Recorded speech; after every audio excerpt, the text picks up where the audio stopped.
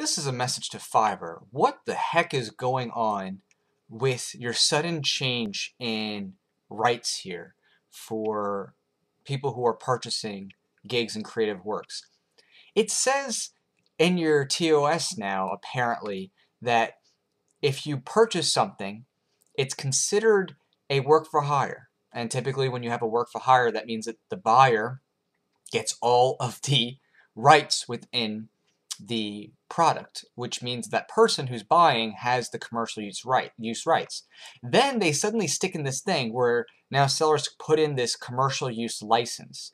And they try to make it sound like in their TOS that, oh, license means that all intellectual property rights of the purchase delivery are hereby assigned to you. Who's writing your legalese? Because I don't think they have a freaking clue the difference between transferring property rights as a whole and the term license. License means that you have a limited ability to do something, while the person who owns it also has the original property rights. They're giving you a permission, and it could be irrevocable. Sure, you can give an irrevocable license to do something with that, but there's a huge difference between giving somebody full ownership and property rights as far as this intellectual property rights are concerned. And don't get me started on, the philosophical side of my personal beliefs. I'm just talking about legal language here.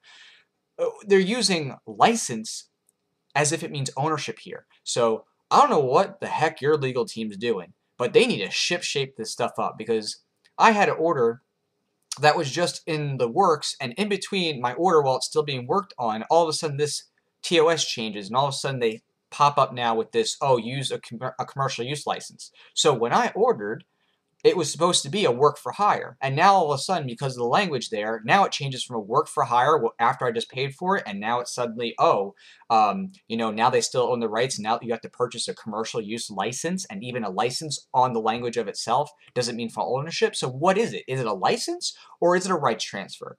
Is it, again, something that someone is bestowing on you in terms of a limited right while the owner still retains those rights? Or is it a true work for hire transfer where you're given true ownership?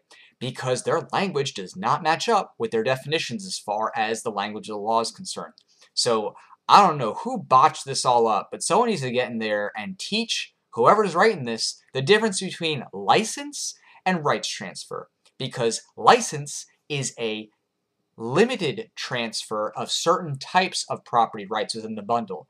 If you're transferring full ownership under a work for hire, well, that means everything, including commercial rights. If you say, oh, you get a commercial use license, well, that means by its legal definition, if you look that up in like a, Black's Law Dictionary or something like that, that you're giving somebody a right to do something with it while still retaining a form of ownership. So I don't even know what they're doing here, where they're saying all intellectual property rights of the purchase delivery are hereby assigned to you.